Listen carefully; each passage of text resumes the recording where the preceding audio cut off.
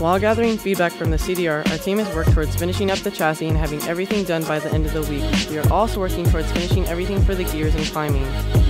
The chassis sub-team is working towards finishing up the fabricating to have it ready to go for mounting.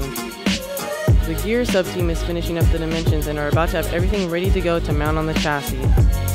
Climbing has started making holes to hold everything together and is waiting for the chassis sub-team to get finished so they can have everything be mounted on. PR is working on finding sponsors such as Ace Aviation, Renton Coil Springs, Landing Gearworks, and Aviation Training Center. Our media team is training our newer members to be able to create the new weekly videos. Our experienced members are also working on new techniques for even bigger and better projects. Our overall goal for this week is to have all mechanisms built so we can start towards our next phase. This week has been very difficult due to our final exams, but our members are doing their best working together to complete our mechanisms. We'll see you next week for our next episode of Let's Build a Robot.